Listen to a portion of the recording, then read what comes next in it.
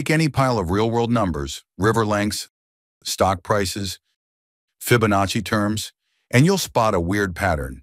Nearly 1/3 of them start with the digit 1, but fewer than 1 in 20 start with 9. Welcome to Benford's Law. The story begins in 1881. Astronomer Simon Newcomb noticed the first pages of his logarithm tables, those for numbers beginning with 1, were far grimier than the rest. He ran the numbers and published the very first formula for a digit distribution that wasn't uniform. Half a century later, General Electric physicist Frank Benford took the idea mainstream. He sampled 20,229 figures, from 335 rivers to 5,000 constants, and found they all matched the logarithmic rule.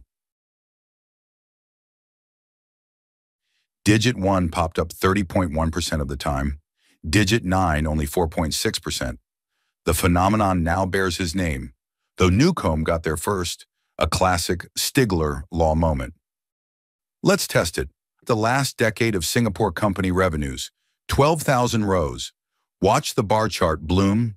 Digit 1 hovers near 30%. Why logs? Ted Hill's 1995 proof shows that when you randomly mix many common distributions, exponential, normal, even Pareto, the leading digit distribution converges to Benford's. In short, Benford is a statistical attractor. Auditors love this. Fake invoices often cluster around round numbers, 90s, 80s. Run a Benford test, and those spikes leap off the page. A 2024 teaching case walks students through nailing credit card fraud with nothing more than a first-digit check. And just this month, researchers paired Benford features with random forests, boosting F1 scores on a live card dataset. But don't go Benford blind. Any dataset with artificial minimums or fixed widths, think postal codes, product IDs, or test scores out of 100, will flunk the law. Small samples hurt too.